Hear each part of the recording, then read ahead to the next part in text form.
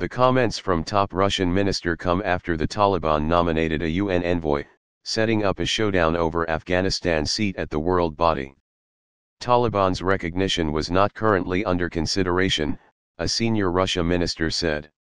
Russian Foreign Minister Sergei Lavrov said on Saturday that international recognition of the Taliban was not currently under consideration. Lavrov was speaking on the sidelines of the annual gathering of world leaders in New York for the UN General Assembly. His comments come after the Taliban nominated a UN envoy, setting up a showdown over Afghanistan's seat at the world body. The question of international recognition of the Taliban at the present juncture is not on the table, Lavrov told a news conference.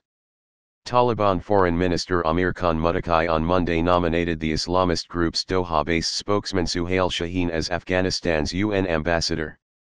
The Taliban seized power in Afghanistan last month.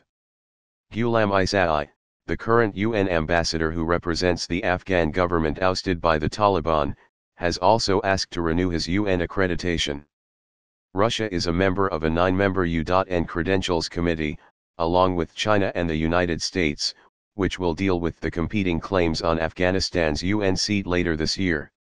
UN Secretary-General Antonio Guterres has said that the Taliban's desire for international recognition is the only leverage other countries have to press for inclusive government and respect for rights, particularly for women, in Afghanistan.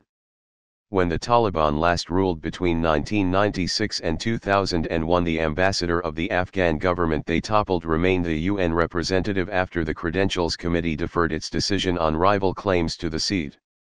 Thanks for watching this video. Please do subscribe All Media New York.